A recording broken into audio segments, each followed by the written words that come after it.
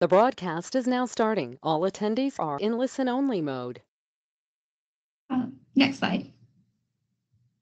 So we know that losing weight is more complicated than calories in versus calories out.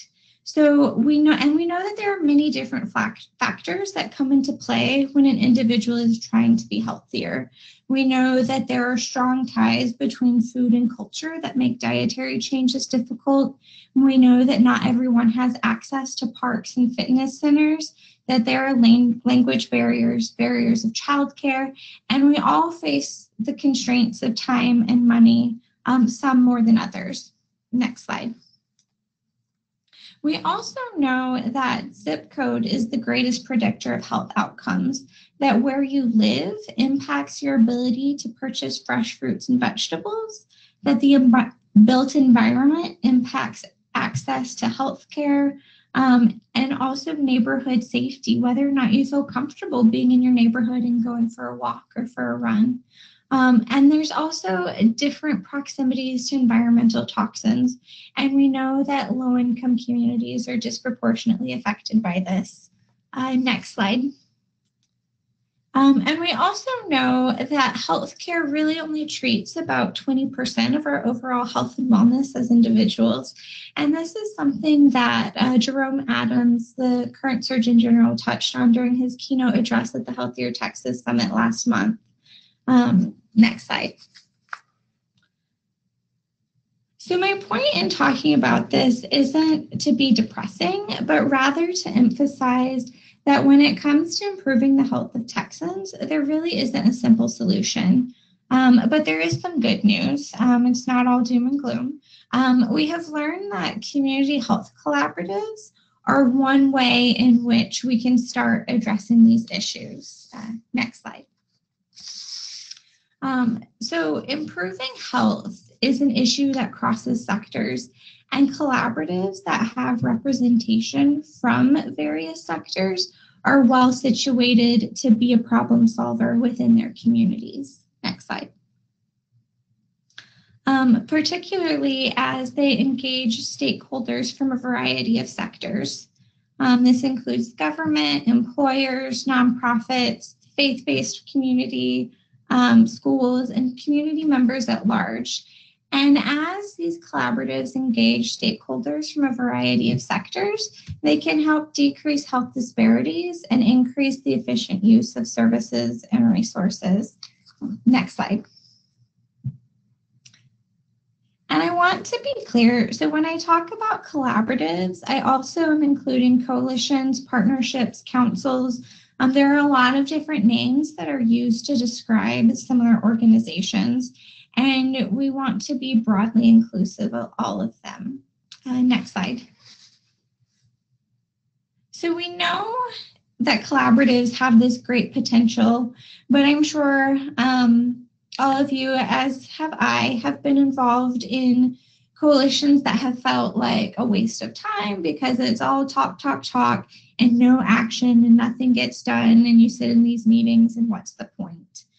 So one of the things that I've really been focused on this year is better understanding what makes collaboratives effective. And I'd like to share a little bit about what I've learned in this regard. Next slide. One of the things that I've learned is that the qualities of the collaborative's leader matter, and that collaboratives really benefit from a leader who inspires trust, both in the individuals who sit on the collaborative and the member organizations, and a leader who instills confidence in the ability of the group to get things done, who is inclusive and transparent and neutral. And when I say neutral, what I mean is that they are there as a facilitator to help the group reach their goals and not there to push their own agenda. Next slide. The cohesion of the group is important. And cohesion refers to this common understanding that members of the collaborative have of the issue, and that they're united around a shared passion and a common goal, that there's this feeling of mutual trust and respect among individual members of the collaborative, as well as member organizations. and that the collaborative is goal directed, that there's this common goal which directs the movement and the actions of the group. Next slide. Collaboratives also benefit from a well-defined organizational structure with clearly defined roles and responsibilities to ensure that everyone stays engaged in the process and that no one is left on the sidelines wondering what they should be doing and what is going on and what comes next. And also that they use this organizational structure to engage decision makers within the community, the people who get things done. And this can be leaders in specific roles within the community, or it can also be community members who don't have an official title or role, but do have the influence within the community to build that buy-in from the ground up. Next slide. So those are some of the main traits that I wanted to touch on. A few of the others that I wanted to mention briefly are experience collaborating, that members of the collaborative have worked on a collaborative before, and it's okay if that's not the case. It just means that it may take a little bit more time for the group to hit their stride and start seeing that impact. Flexibility, that the organizations that are part of the collaborative are willing and able to compromise, and they're open to complementary opportunities that arise as they're working towards their common goal, that they have sufficient resources.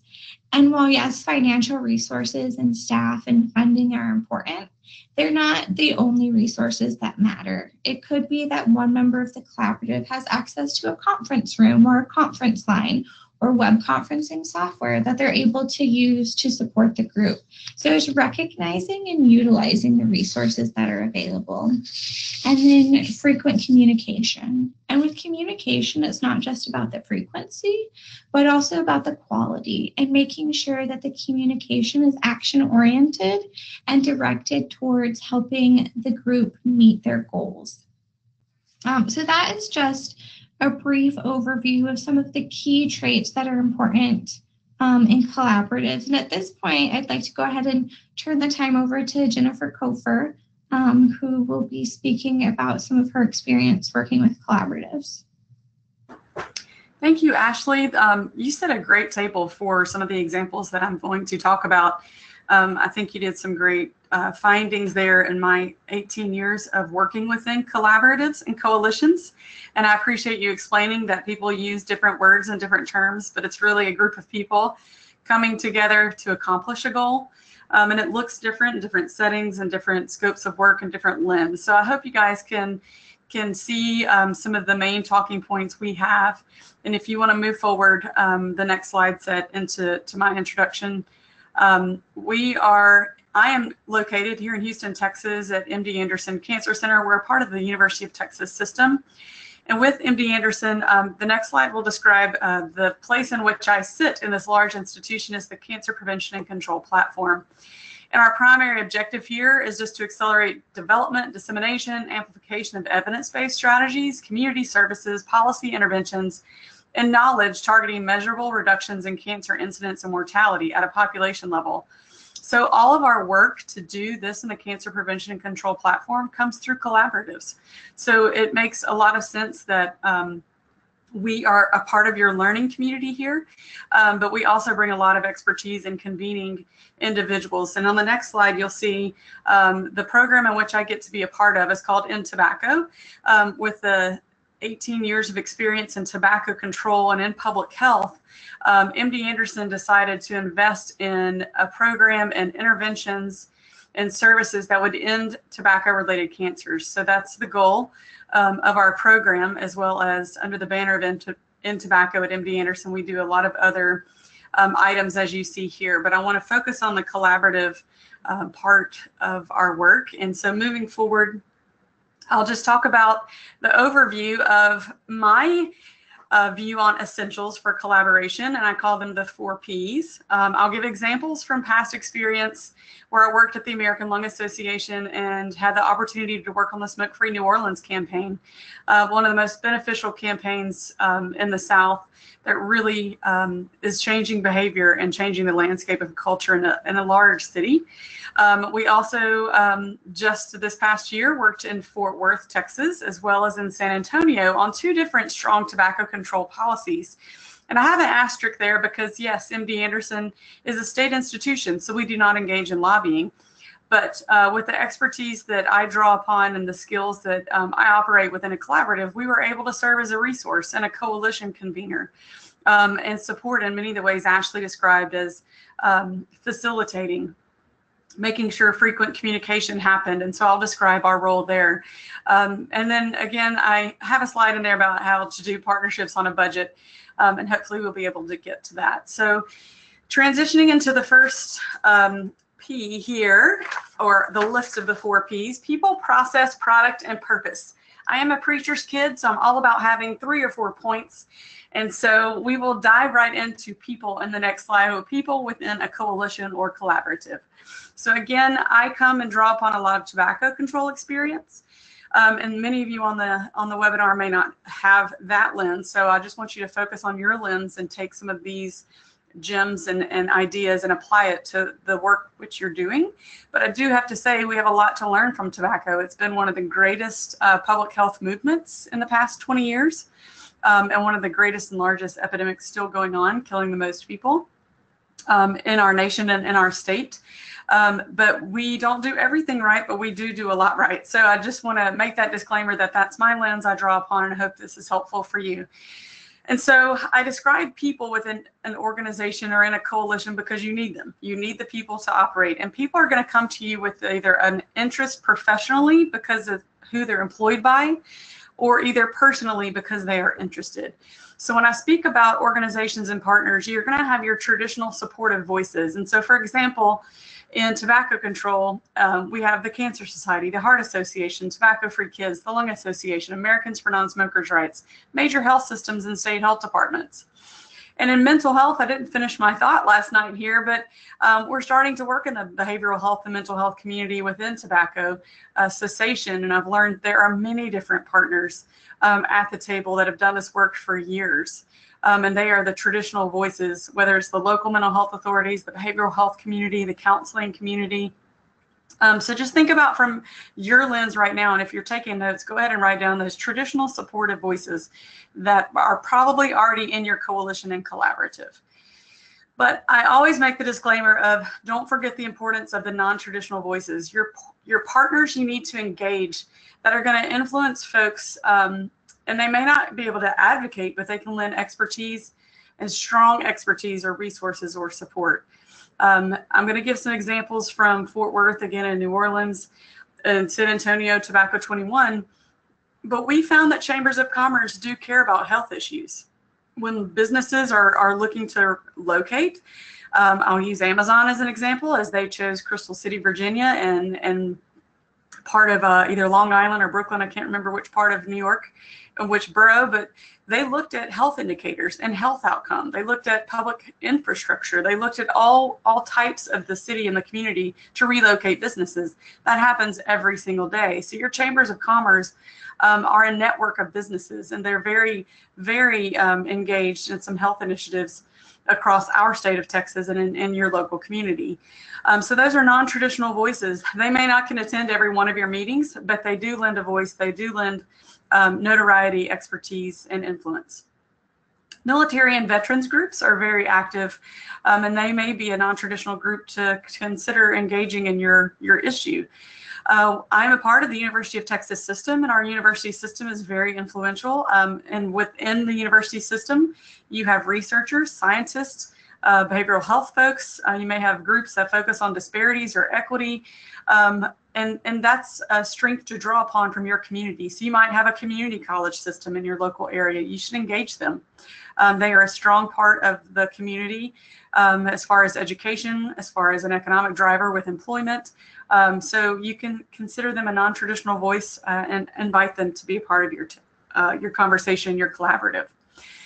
And on the next slide, I'll describe individuals. And these are the most important people because they are usually the survivors or the storytellers or the subject matter experts. They look very different, but you need them. So they may not be attached to a certain organization, but they've been impacted by your issue. And so you can categorize them as the individual within your coalition. Storytellers are those that tell the best stories of either surviving or thriving through an issue or whatever it is, but you want those folks that can tell the story of what you're trying to accomplish. The subject matter experts are our bread and butter here within the tobacco control community or within the cancer prevention community, because you need those folks that know the evidence or the latest research. You need the subject matter experts to validate what you're working on, and you have to make sure that they all mesh together. And then you're going to have those passionate advocates. If you go to any city council meeting, there's always that one community member that attends every city council meeting or every board meeting. Those passionate advocates can be your asset if you engage them on some of these issues you're working on. But my reminder here is not to forget to equip, train, and prepare them. And give them opportunities to stay engaged. Some of the biggest faults of coalitions and collaboratives can happen because we don't continue to bring them new information or add a media training onto that coalition meeting because that's new and fresh or good reminders. Share the latest and greatest research with them and make it digestible for the individual. If you're going to have them speak in front of a group or to a city council or to a legislative committee, prepare them. Don't take that for granted that they just know how to do that, but that's our job as conveners and collaborative folks to make sure that we equip, train, and prepare those individuals. And then last part of within a coalition, you have your organizations, traditional and non-traditional, you have your individuals. Now, I truly believe that when they sign a commitment form, they are all in. And this looks different in different settings. So whether it's a letter of support by the organization signed by the highest decision maker, or it is an individual saying, I agree to do this. Within that commitment form and support form, you can include details to gauge their level of interest.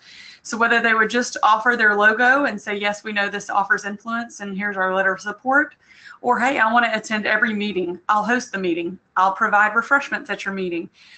We'll lend 5 individuals to go and speak and support you at your meeting. Whatever it is with your coalition collaborative you want, include that in your support form when you engage folks and have them check a box that they are willing to do it.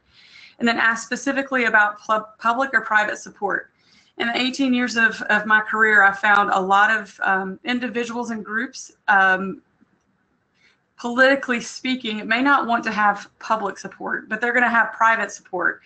And if you're working on a policy per se, that's very important. And I'll refer to this during the New Orleans campaign because there was a group that was privately supportive and talked to a lot of the decision makers who voted on our policy at the time, and they didn't need to have their logo out there. They had enough influence behind the scenes and impacted enough people where they just made a few phone calls and said they supported our issue behind the scenes. And so I give you that information so that you can use your discernment there when you have some influencers who may not want to sign your letter of support or do a commitment form, but they're willing to make a few phone calls behind the scenes. Sometimes that's most important within your collaborative or to accomplish a goal. So I'll transition now to the next P, which is process. I am a true believer in process, whether it's meetings, calls, public events, organizing, or just whatever it is with communication, as Ashley talked about, with effective and quality communication. The process matters, whether it's your small group, whether it's your team. But I truly believe you can organize folks within their individual strengths by their positions, their capacity, or the lane in which they operate. But the communication is key within the small groups. And frequently, as I'll describe on the next slide, that's going to be important too. But I have some process examples. What does that actually look like? So if you're a coalition or a collaborative working on a policy, you're going to want to organize a smaller group based on those that are actually your advocates or your lobbyists. These are the individuals who communicate with elected officials and policymakers, maybe the city attorney's office. They may not be the actual lobbyists, but they may have the advocacy experience or do grassroots work. These are usually your people that may need to count the votes and decide which are the calls to action. And if you're working on a coalition that is working on a policy, Not everyone needs to be in these conversations. So I really like to keep these groups really focused on the ones who are doing the work as described here. Your bigger coalition can get the high level information, but they do not need to get in the weeds on policy nuances and details and vote counts. And in fact, those who are state employees and federal employees or city employees, county employees, don't need to be involved in these conversations just to make sure they stay in their lane. The next group I'll refer to are the communications and media team.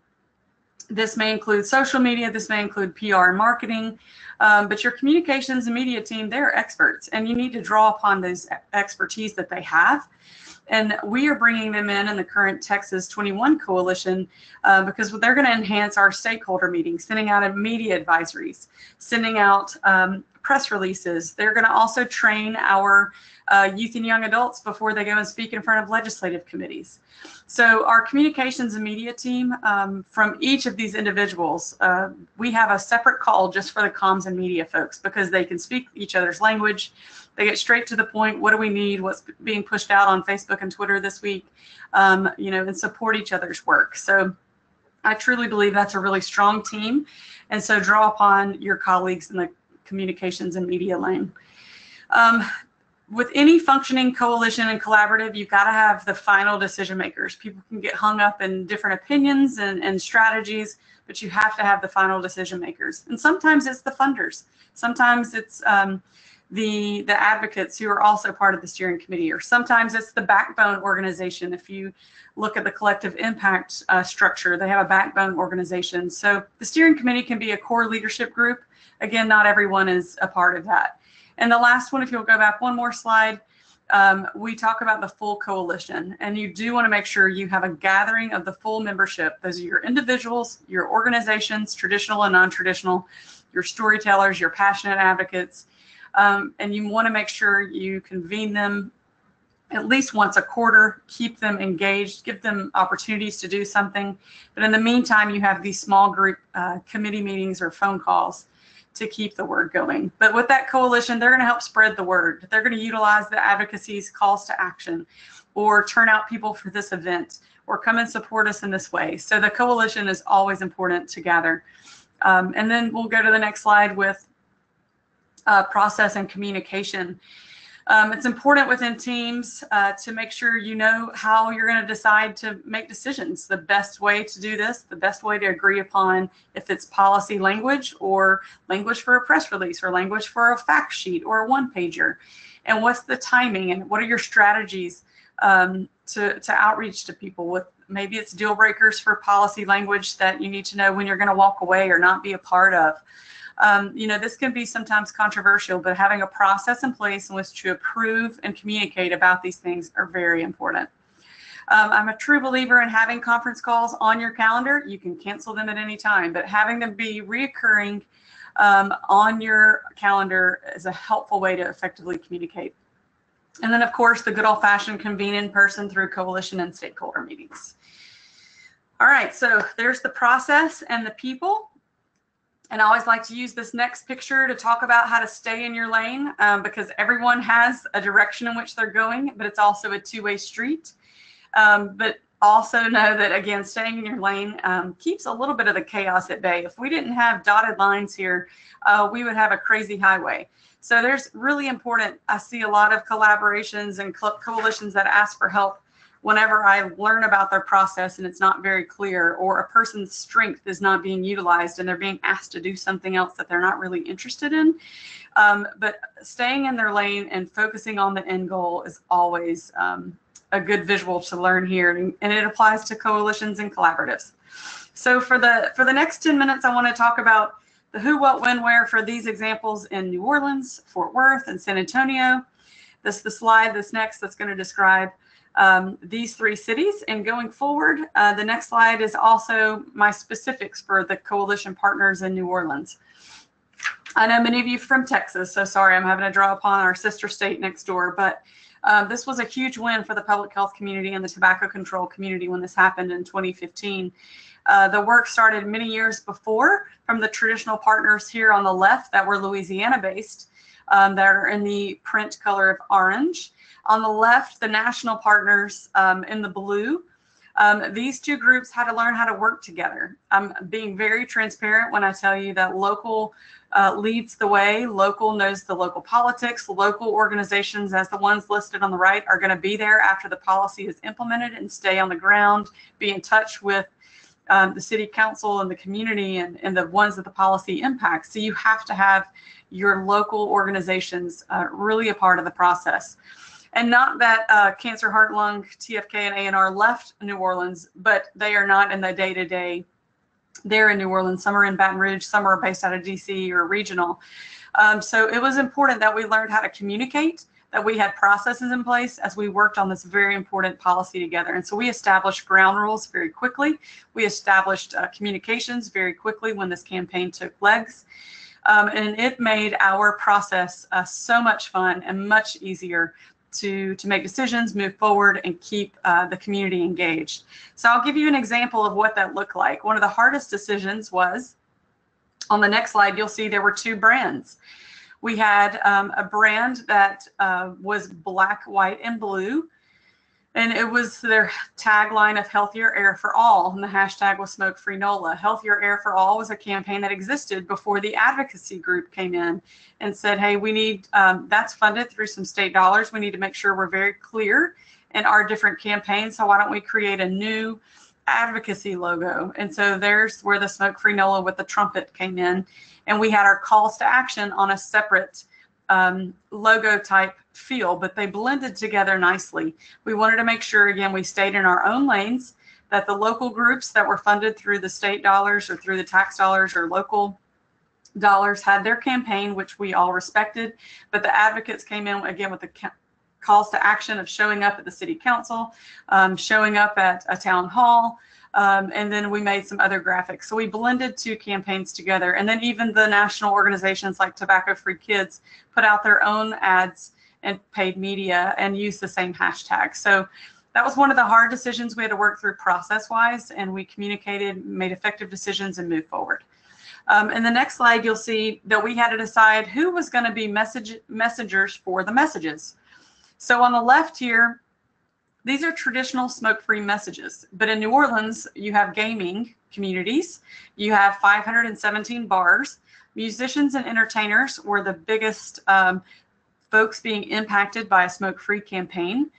And we knew that tourism and conventions were important to the city of New Orleans.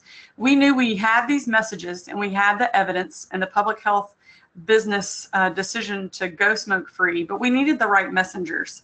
So we decided, if you can click one more time, you can see the messengers here for each message. So the traditional health-related messages were the healthcare providers. So Ochsner Health System is the largest employer in the state of Louisiana and present in New Orleans. We had them on board, as well as LSU Health Science Center, Tulane, et cetera. With economic and business, we decided to engage the chamber, and we did some research and economy work to make sure that we could tell the return on investment for going smoke-free would not hurt business. And in businesses, the next one, we had business owners that came forward and said, you know what, I've gone smoke-free voluntarily and it works, and here's my story. So we had business owners that joined us. In the gaming community, it was very tricky. That's a whole nother webinar. But we wanted to make sure that we could represent the casino employees and any patrons that wanted to go to smoke-free casinos. We did have a few casino employees come forward, some through anonymous reporting tools to tell their story. But we also tried to engage the bars and the bar community. And that was very interesting in New Orleans, like I said, with 517 bars. But we found a couple of bar managers and bar owners who were willing to be a part of our coalition as individuals and speak on behalf of themselves or either as their business.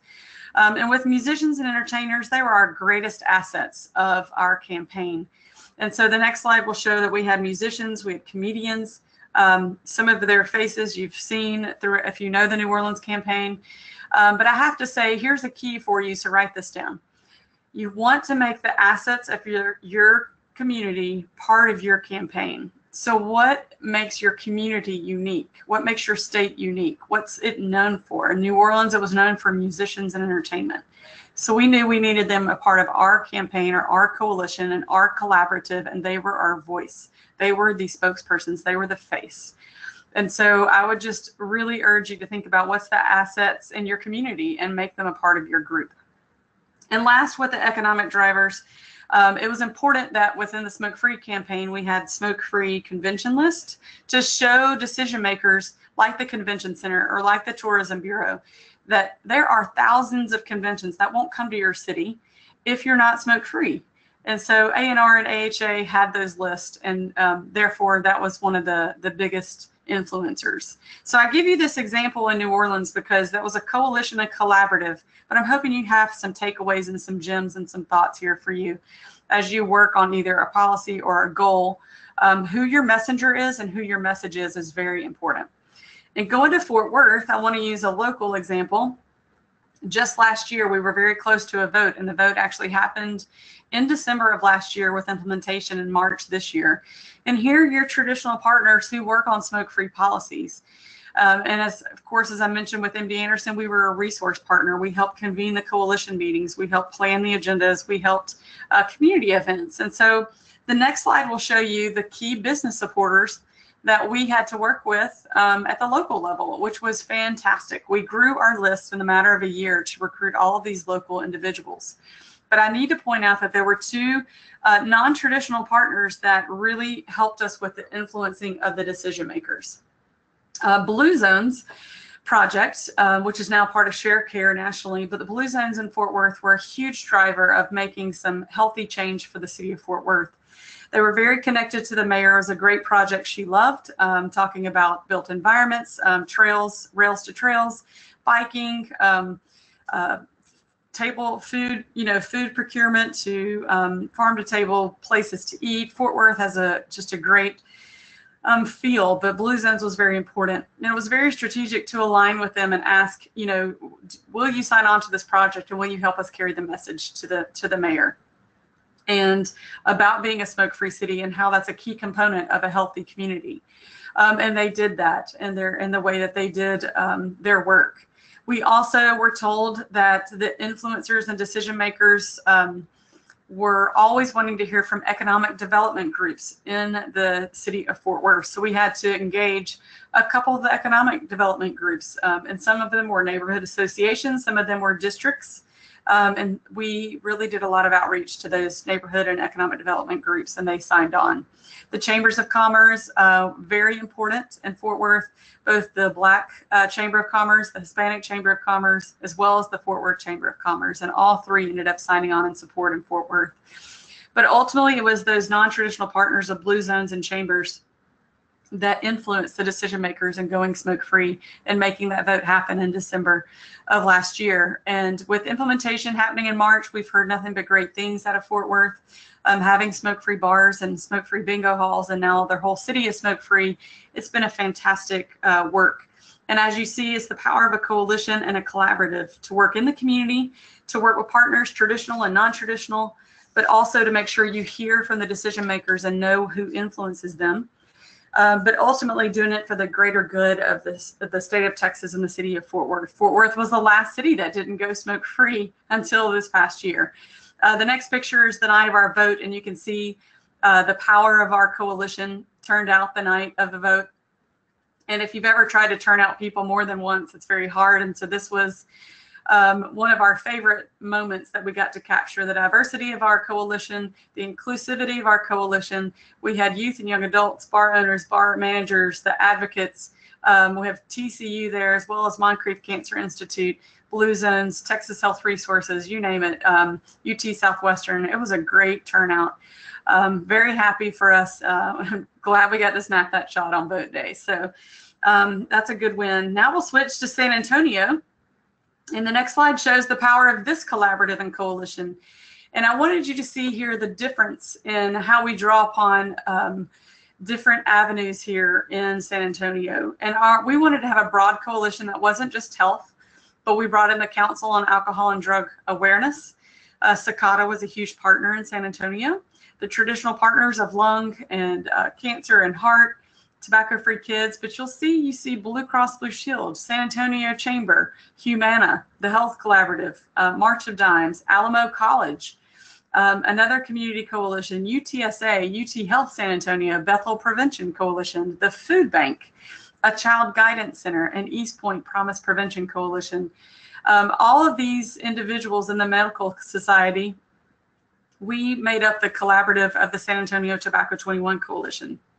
The next slide will show you some of the key takeaways that made our success in 4 months happen. And again, MD Anderson served as a convener, so we helped plan stakeholder meetings and town halls, organize some structure to decision making, but ultimately we had to have the right individuals be the face of the campaign. So when you're talking about raising the age of sale of tobacco products to 21 years old instead of 18, you want to have those that are impacted, and that was the 18, 19, and 20-year-olds. So youth and young adults were the face of the campaign, and you can see this young lady right here was the speaker for a press conference. Dr. Bridger, the health director in San Antonio, was also a speaker. And the gentleman to her left is Brian Hayden, a survivor of many different ailments from a tobacco-related disease, but also a veteran. And he spoke about, yes, being out at war and being addicted to tobacco, and how he started at a young age and wish he never had started. So we had the voice of traditional and non-traditional partners. You see the white coats in the healthcare system, but the youth and young adults were the best face to this coalition and this campaign. And also the Chamber of Commerce came out. He was personally impacted, the chamber representative, because his father died of lung cancer, started at smoking at the age of 12 or 13. So the take-home lesson from you, if you don't work in the realm of tobacco every day like I do, you know, whatever your issue is, find those who are surviving from that issue and be a part of your coalition. They can tell a story about the impact of the issue, whether it's diabetes, asthma, health disparities, health systems, school health. You know, find those passionate people and help them be a part of your collaborative. Give them something to do. Show up at a press conference, speak to a committee. But again, in San Antonio, it was a great example of how we had all of the people that were going to be impacted be a part of our coalition.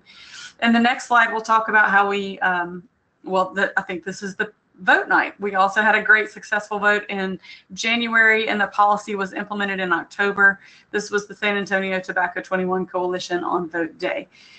So we're really excited. This was the first city in Texas to raise the age, and the state legislature will consider the same policy during the 2019 session.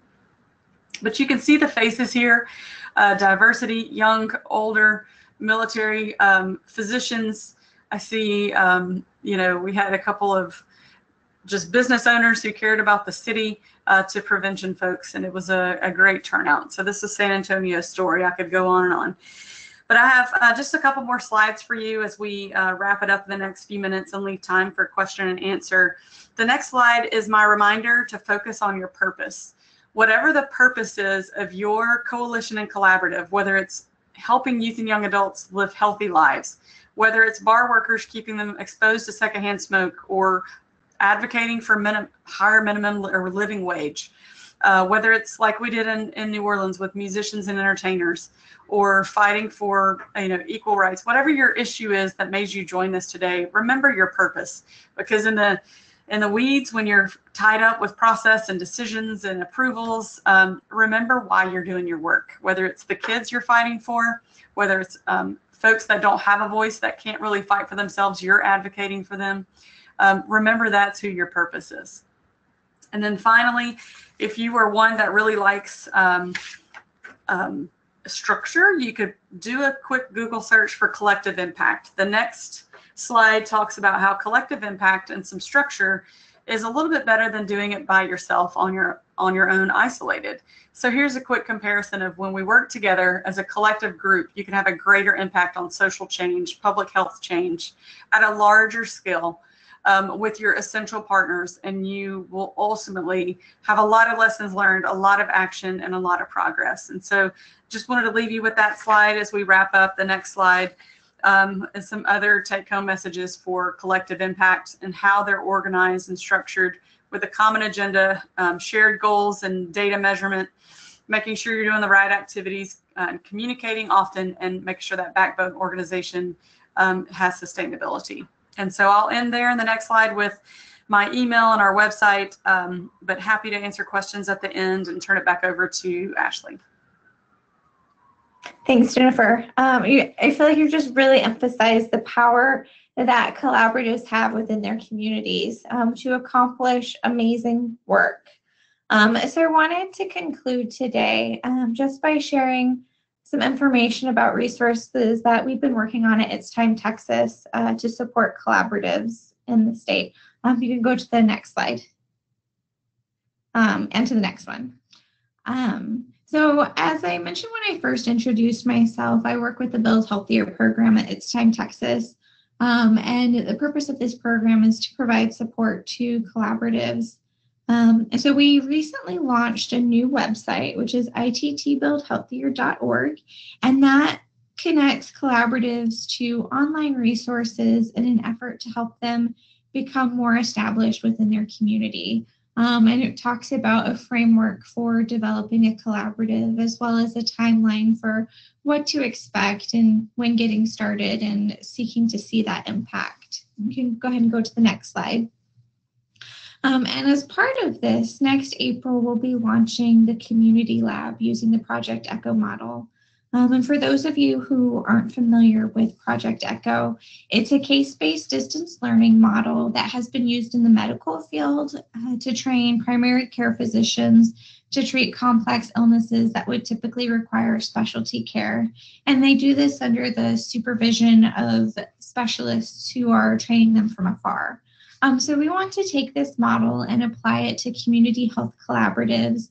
So the Community Lab Echo will bring representatives from collaboratives across the state together via web conferencing software and enable us to share successes and troubleshoot challenges together as a group. So really it's creating a space for collaboratives to collaborate with one another. Go to the next slide.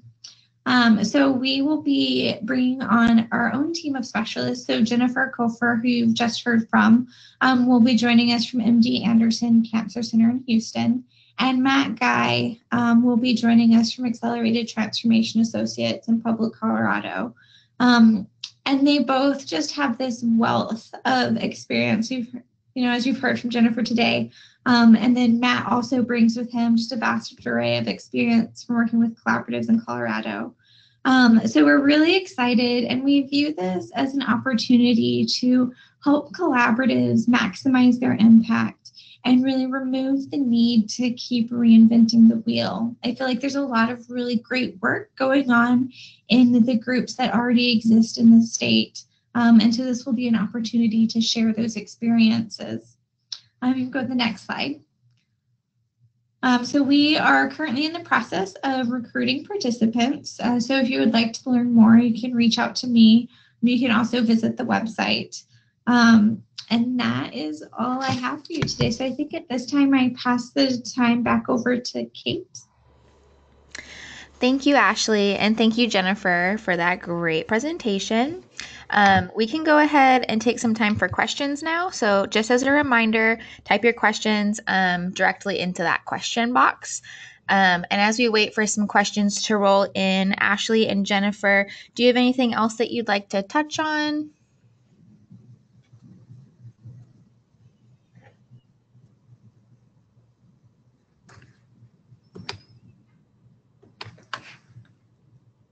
Well, as we're waiting for questions, I'll ask Ashley. You may or may not have this off the top of your head, but Project Echo, since I'm involved in a couple of others, have a set curriculum and a set time and day. Will yours be occurring once a month, once a week, or as needed? What do you think the structure would be like for your Project Echo? Yeah, so we right now are looking at a schedule of meeting once a month because we know that collaboratives tend to be volunteer or made up of volunteers who have full-time jobs, and part of their responsibility could be working on the collaborative, or they could be there as a volunteer. We're looking at a once a month schedule. We haven't quite decided the time and day yet, as we want to get input from those participating.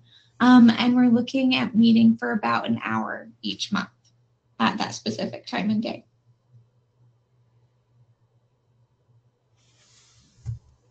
Jennifer, we have a question that's asking what the remaining 2 P's are besides people and process.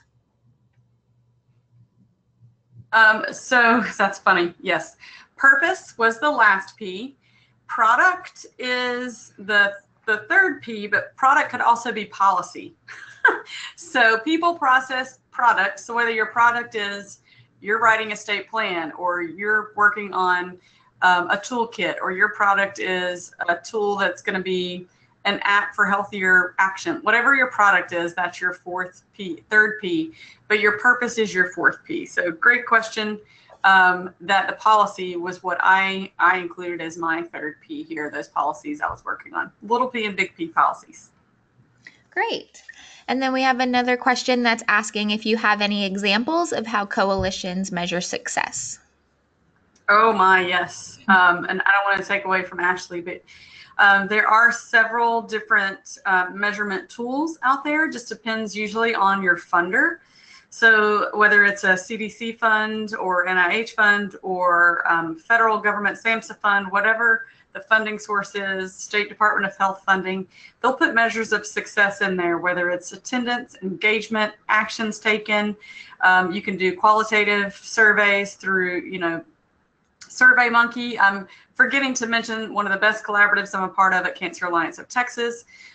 We do surveys quarterly, and they do qualitative and quantitative survey evaluation, as well as attendance. And we also measure by our state plan of the cancer plan in Texas to make sure we're hitting our goals. So it looks different based on your topic, in my opinion, but there are some check boxes. I'm happy to share that offline with whoever asked the question. Feel free to email me. Thank you. And if anybody has any other questions, feel free to type those in, or you can reach out to Ashley Hearn. Her email is on the screen right now, or Jennifer Kofer. Okay, it looks like we are wrapping up a little early, which I know everyone appreciates, getting a couple minutes back in their hour. So thank you for attending today's webinar. We appreciate you being here. This webinar will be archived on our website with the presentation slides. So if you missed something or need to find an email address, you can find that later today on msdcenter.org. Thanks again for joining us today, and we'll see you next time.